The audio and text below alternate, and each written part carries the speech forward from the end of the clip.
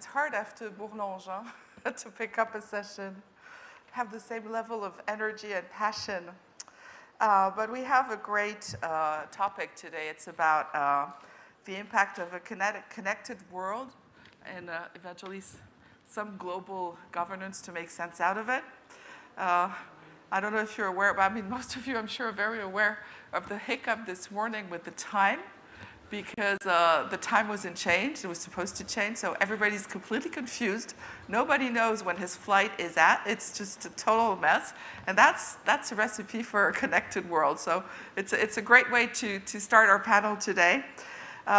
Maybe some of you are aware, but according to IDC, our digital universe will be made of 180 zettabytes. That's a word I've never pronounced before. Zettabytes by 2025. And what it means, a zettabyte, it's 800 followed by 21 zeros. So I don't see if you see the amount of data that digital universe is. And it would take about 450 million years to download it in one stream. So huge amounts of data.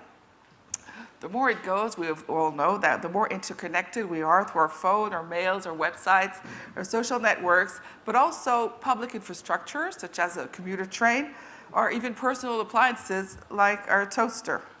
Most of us, and me included, have given out freely our personal information in exchange of free services that we can hardly live without today. And this wealth of information has created, in turn, a wealth of new businesses and services. It can be better targeted advertising, for example, or specific services that have been developed thanks to artificial intelligence. We can also foresee that with the advent of new smart cities.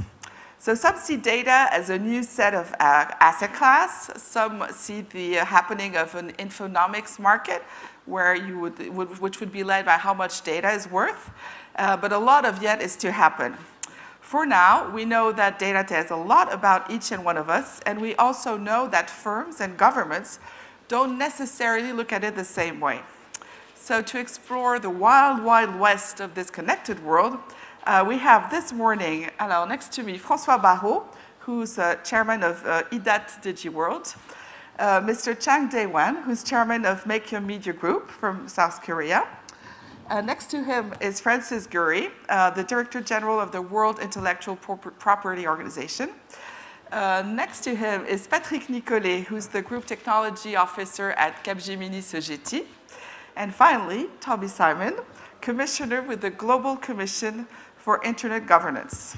So we're going to start with usage, and François Barrault, how all that interconnected world really changes our habits and the way we're doing things.